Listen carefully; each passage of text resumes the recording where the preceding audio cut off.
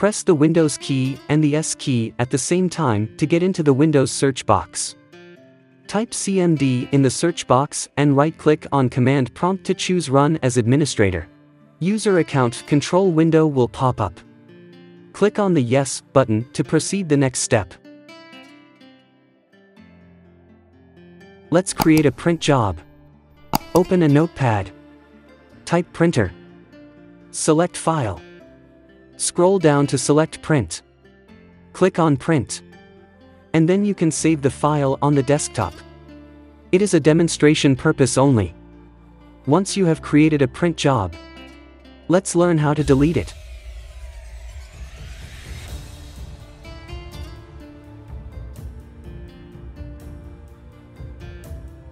Let's navigate to C:\Windows\System32\Spool/printers. In the Printers folder, you will see the print job files.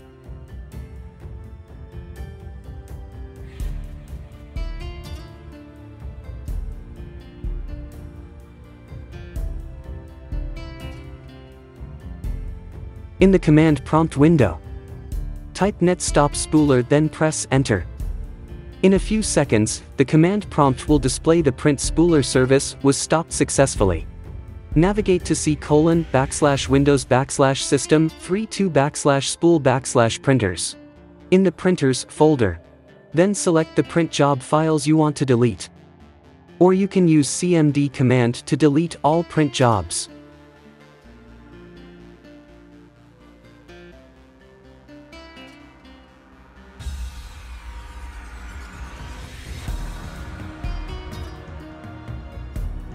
Type del C:\System32\Spool/printers\**Q, then press Enter.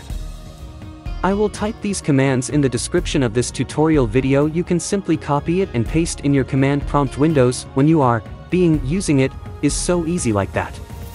Remember, if you want delete any files in the Printers folder, you must stop the printer spooler service. It is very important step, you must remember.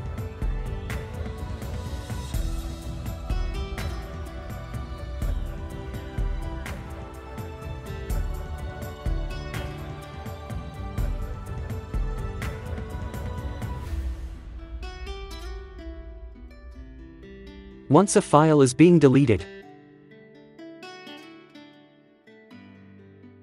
now you can type net start spooler.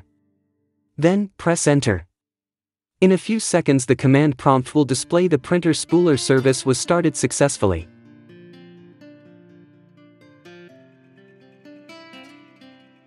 Thanks for watching. If you would like to see more, go ahead and subscribe to my channel. Leave a thumb up on this video as well as share it to your friends.